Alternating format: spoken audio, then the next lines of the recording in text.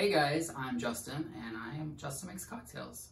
Tonight I am going to be making a Amaretto sour, and it's a drink that is not in a lot of my cocktail books, and I don't know why that is. Maybe it's not considered like a classy enough drink, so I decided to find the classiest recipe I could for it, and it involved me picking up a couple of ingredients and because I want to make a really good one. And it turned out great. So I'm making that for you tonight. So a little bit about Amaretto. So Amaretto, this brand is Di Serrano, if I'm saying that correctly, which I looked up. I wanted to get a pretty good brand, and I got a small bottle of it because I don't know that I'll be using this a lot. But Amaretto is a sweet Italian liqueur. And it's either made from, depending on what brand you buy, it's either made from apricot kernels, bitter almonds, or peach stones. So I'm not sure what that process is like. But basically those ingredients have what's called benzaldehyde, which is gonna give it like an almond flavor. So that's like the signature flavor in Amaretto. Comes from the word amaro, I assume that's Italian, amaro maybe, which stands for bitter. But because when it goes through that process, they actually add some sweeteners to it to make it sweeter, which takes away the bitterness. But if you were just using, peach stones or whatever, it's not gonna be sweet to start with. I also saw with some cooking, it's often used in tiramisu, can also be used in pancake batter to make pancakes a little sweeter, and mixed into whipped cream sometimes. So I've never done either of those two things, so sound interesting though. Now, supposedly, I say that supposedly a lot, I mean this is Wikipedia and they wouldn't even say for sure, but the drink originated in, like I said, the city of Serrano, I think I said that. But it came from a lady who, was making up some concoction. She made up apricot kernels steeped in brandy. So that was like the earliest known use of making it for cocktails. And it became popular in the United States as the Amaretto sour in the 1970s is where I think the whole drink combined became popular because sours were really popular drinks. So bars would keep pre-made stuff together because it was such a common drink. So anyways, a little bit about the drink there. And I'm actually keeping my recipe open this time because there's a lot of ingredients and I don't want to screw anything up with this one. So I'm starting with a shaker, and I'm gonna add a number of ingredients here. So I'm gonna start with my Amaretto, and I'm gonna do 1.5 shots of Amaretto. Now I didn't put any ice in the shaker. We're doing this a little differently for reasons.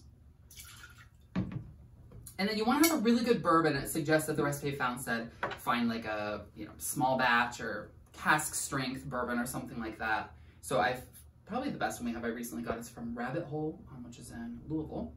So I'm gonna do 3/4 ounce of the bourbon right in there. And I'm going to do 1 ounce of fresh lemon juice, actually fresh this time. I needed it for the garnish, so I thought why not. And then this is actually 2 ingredients. So I'm using 1/2 ounce of egg white, which is gonna make a frothy top for it. And then 1 ounce of simple syrup. So I've got those mixed together in there. Now the reason I didn't put ice in here is if you put ice and you try to shake it with your egg yolk or your egg white, it's going to stick to the ice and it's a mess. I've tried it before, it doesn't work. So I'm gonna shake this for about 15 seconds. Cutting this.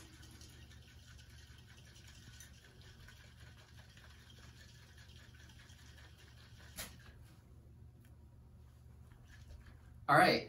I don't know if I shook it too long, but it popped on me a little bit. So again, the reason you want to shake it without the ice in it to start is so that you get the egg mixed in because it's thick and it doesn't just mix with the liquids. Now I'm gonna add ice and shake it some more. There's a lot of froth in there, which is great. You give it a little shake here, get it nice and cold. Really quick, when it's cold because your shaker, if you use the same one I do at least, you can feel it. So I can open this up a little bit. I'm gonna strain it with my strainer instead of the shaker. Gosh. I'm okay. All right, I feel like I'm making a mess up here. So I've got it good here. So I've got a rocks glass with ice. You could also do this in a martini glass. Any kind of glass would work. And I'm going to strain it in.